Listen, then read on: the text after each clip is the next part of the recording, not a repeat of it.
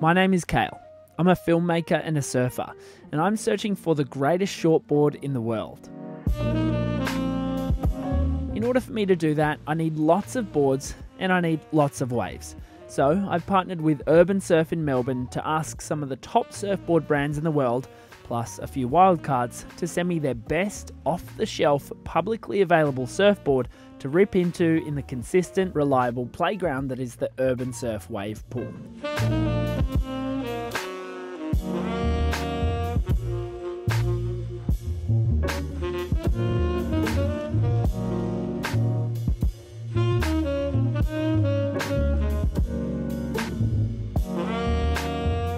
"12 boards over 5 days will be whittled down to 3 finalists, which I'm going to take away and ride for a month before deciding a winner. Most importantly, I only get to keep 2 of the boards, whilst the rest will stay on at URBNSURF in the hire fleet. Now this means I have to choose very carefully. I'm going to adhere to some standard measurements in each board, which are actually relevant to the everyday surfer. This is the search for the greatest surfboard on Earth.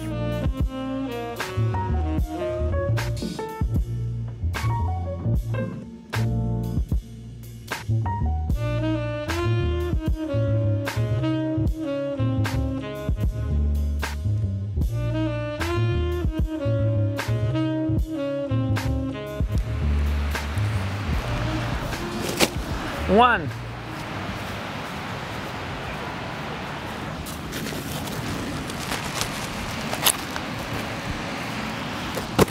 2. I think everybody sort of watched Stab in the Dark and loved it. I love it. I think there's some obvious shortcomings with Stab in the Dark. First being that a lot of the boards are custom shapes, so they're not actually available to the everyday surfer. Second of all, I think they always use professional surfers who are so far above any of us everyday surfers. So that's why we're doing this. I want to take all the off-the-shelf boards and try them out as an everyday surfer and see which one surfs the best. Super simple. Running a test like this isn't easy, or cheap for that matter. I wanted things standardised as much as possible, which is why using URBNSURF as our battleground made a lot of sense. A surfer's response to a board can be highly influenced by the type of waves they get to test them in, and even then the waves they get in that specific session. Additionally, I'll be using FCS2 performers in each of the boards, with some obvious variations for our twin fins, to accurately measure board performance. Okay, a little behind the scenes. With the behemoth weight of the wave pool behind me, I was able to convince each board company to donate their best off-the-shelf surfboards to the test, free of charge and with no extra cost involved.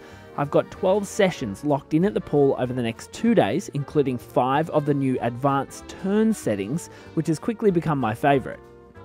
I'm also doing the advanced and intermediate settings, which provide a whackable wall as well.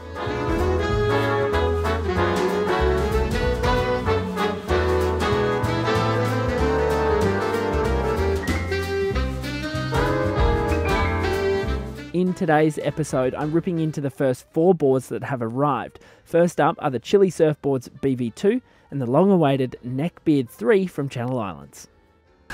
So this one might have already been opened because I was particularly excited about this one. Wow.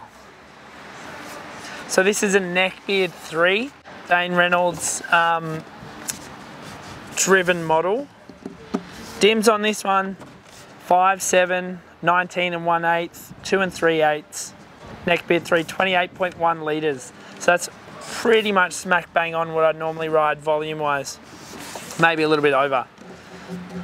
Some new spine tech. So you notice a big thing. They used to do all those neckbeards with like a sawn off tail, right? This one though, rounded. A little bit more forgiving maybe. A little bit more balanced. We'll see. I have ridden a neckbeard before and loved it. I'm so keen to get on this thing. This is Christmas, isn't it? Oh. I remember when I was a grommet, I used to buy new boards, and new boards being like second-hand boards, And I used to like sleep with them in my room, right next to the bed, so I could wake up and look at them. BV2, chili, hot pink rails. Haven't seen those for a while. Oh wow. Dims on this one, 5'8", 19.5, 2 7/16, 29 litres on that. It's quite, I mean, it's a lot bigger than I'd normally ride from a literage perspective,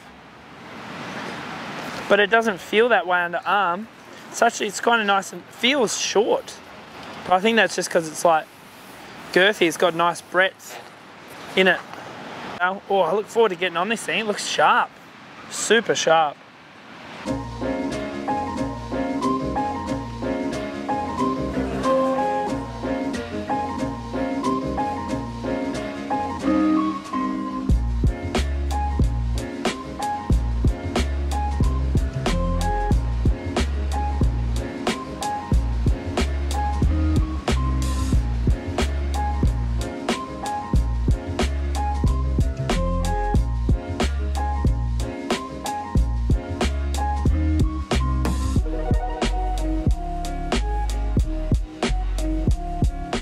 The BV2 was designed, in Chili's words, for summer. A small to medium-sized waveboard with a pretty forgiving shape. It can be ridden as a thruster, which is what I'm riding it as, or a 2+1, which apparently loosens it up a little. The first thing I noticed jumping on it is how well it paddles, making it a wave-catching machine for the everyday surfer.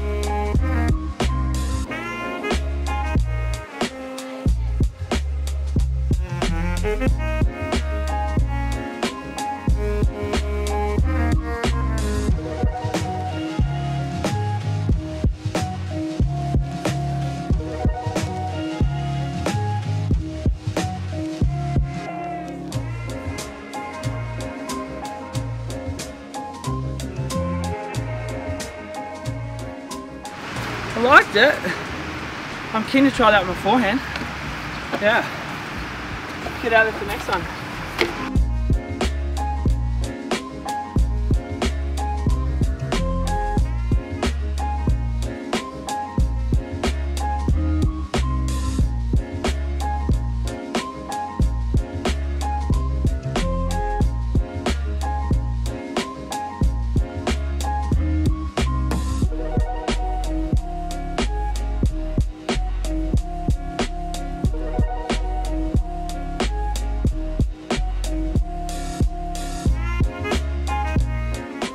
The highly anticipated update to arguably one of the world's most famous pro surfer board lines, the Neckbeard by Dane Reynolds and Channel Islands. The Neckbeard 3 is only different from its predecessor, the Neckbeard 2, in the tail. The rounded shape is intended to provide smoother transitions in the pocket, more hold overall, and a potentially more forgiving experience, making it more relevant perhaps for the everyday surfer. Now, I've ridden a Neckbeard 2 before and I loved it. This board, though, seems a little slower than the original, which really makes me appreciate how much the tail of a board can impact its performance.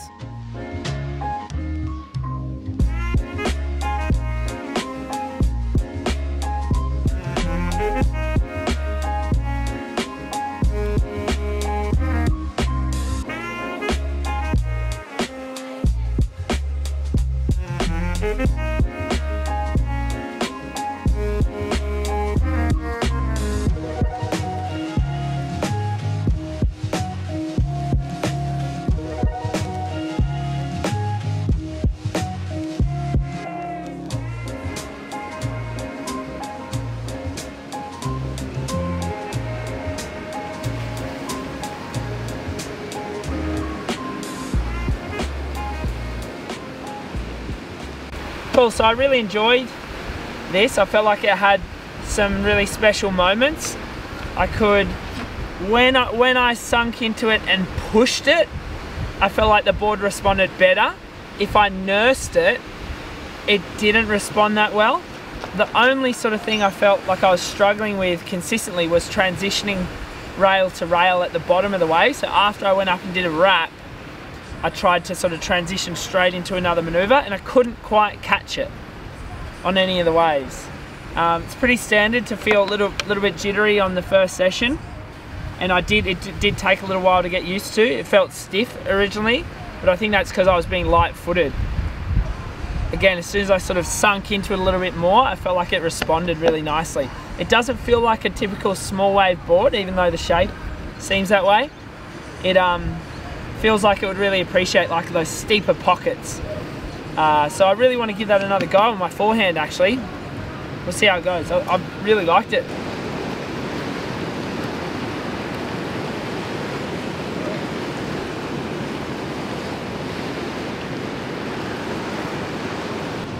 So the neckbeard 3 felt pretty nice. It felt really predictable. There wasn't anything surprising about it. It just kind of wanted to turn wherever you wanted to go.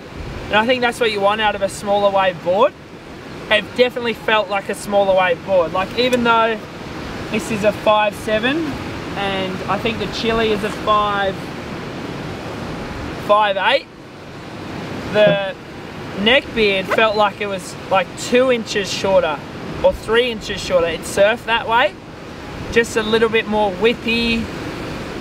Not as like, it didn't have that solid foundation that I feel like the Chile had in terms of like being able to drive off the bottom.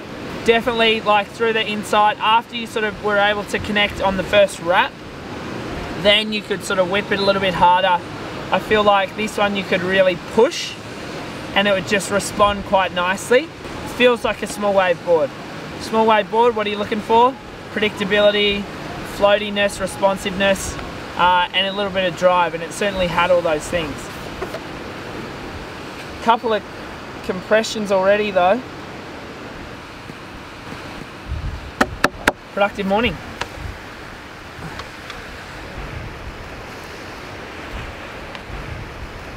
I think they've literally given me a black board.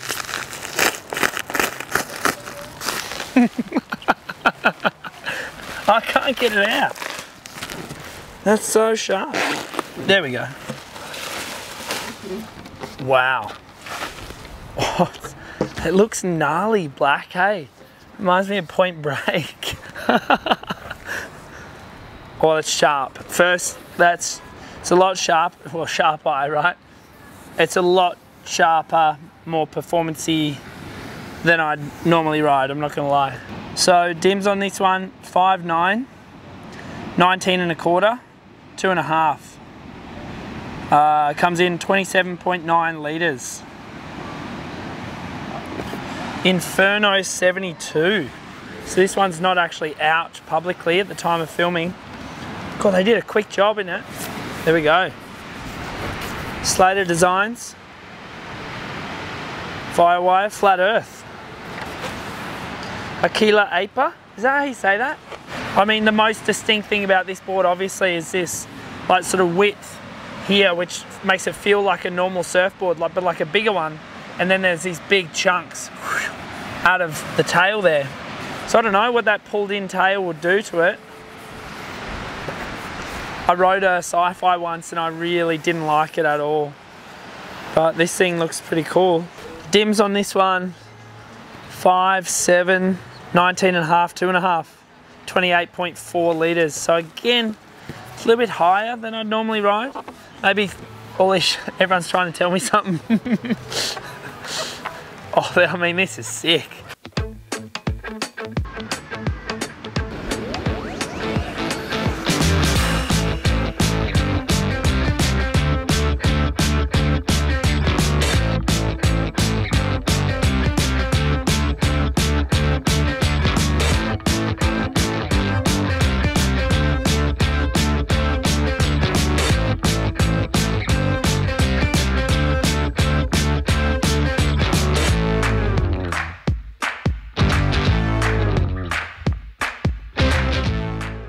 Inferno 72 wasn't publicly ready when we filmed this test, so I have no info on it from the team at all.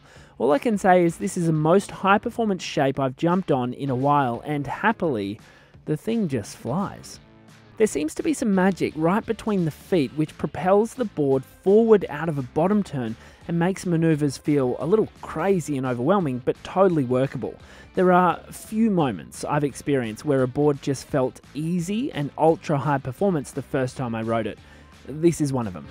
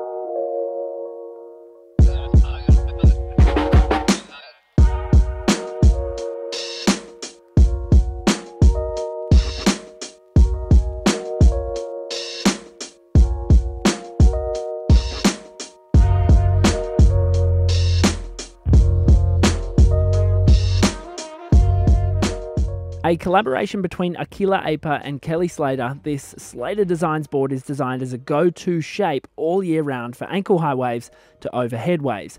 There was a lot of pressure to ride this one as a 2+1, which I eventually did, and you'll see that later on, but I wanted to feel out the board naturally with a balanced thruster setup to start with.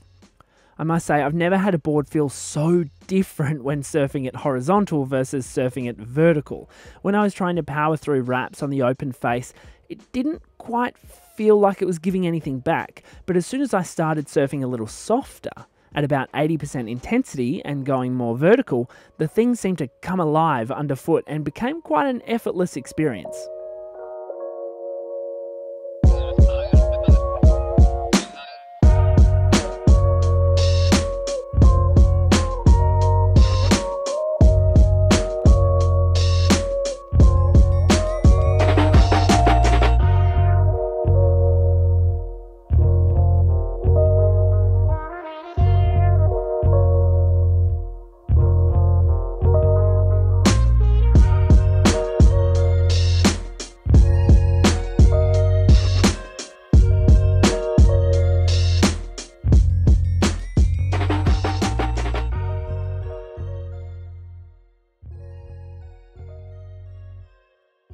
Four boards off the rank were all pretty sick. I think straight off the bat though, like the Sharp Eye really stood out. I think I said before I went out, this is again not something I typically ride, but it just had so much drive. It was just so sick. It just wanted to sort of push and it just responded. It just felt like it was drivey. Drivey was the main word there. When I had it in the sweet spot, it was awesome. There were a couple of moments I just couldn't find the sweet spot, and then my turns were a little bit sort of average, sort of shitty. But once I got my foot right up against that tail pad kicker, and then you could just feel the sweet spot, it was just like a really nice oomph to it. And it just felt effortless when you're in that zone. So that was sick, and I definitely want to get back on that. Next in line, I'd probably go between these two, the Flat Earth or the BB2. This one was sick. I mean, as you guys heard me say before, it was really zippy, super responsive, like crazy responsive, almost over responsive. I had to surf at 80% on this one. Really, really nice. The CI the Neckbeard 3, probably the board I was most excited about riding, was probably the least impressive initially. Right now, the Sharp Eye is definitely winning, which, you know, it could be a little bit awkward because they've just won Stab in the Dark, obviously. But we'll see. I think getting these guys in some different waves is going to be pretty cool too. But anyway, massive day tomorrow. Let's wrap up. On the next episode, I get a fresh batch of boards for testing in the pool. A particularly surprising 20 that doesn't surf like a 20 at all, a world champion inspired shape, and a big letdown from one of the boards. It's the only board that I've just gone like halfway through a session, nah, this is not working. And I'm still chasing up a last minute wildcard. Oh hi, just chasing up from Simon, but it's still not here. We're in Tullamarine. So the board we were after has not arrived. I'll see you next week.